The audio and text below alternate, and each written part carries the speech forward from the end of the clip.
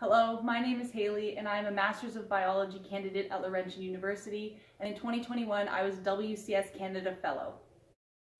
My master's research project focused on ecosystem connectivity and the role of watershed-based park planning in the recovery and resilience of boreal shield aquatic biodiversity. My research was located in Killarney Provincial Park. These Killarney lakes were acidified by acid deposition from the Sudbury Smelter Complex and other long-range industrial sources, resulting in the extirpation and loss of many species by 1970. However, massive investments in air pollution reduction in the last 50 years has allowed for significant biological and water quality recovery. Intensive biodiversity studies of these recovering lakes were conducted in the mid-90s when the lakes were in a very early stage of recovery. For my project, I am returning to the original survey lakes to assess the recovery of several indicator species, including crayfish, nearshore fish, amphipods, and mayflies, with the goal of assessing the temporal trends in recovery for over a 25-year period. And this field season, I returned to the original sampling sites of 10 of these recovering Killarney lakes.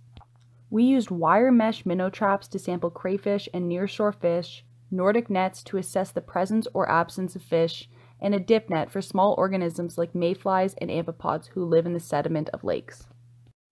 My field partner and I hiked, paddled, portaged, and boated to reach remote lakes throughout the park, often carrying heavy field gear off-trail deep into the park.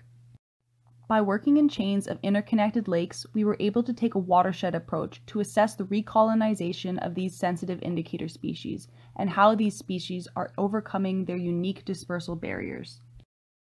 Though only preliminary findings are currently available, we did detect promising signs of recovery of crayfish, amphipods, and mayflies. The fellowship funding really was an invaluable aspect of this research.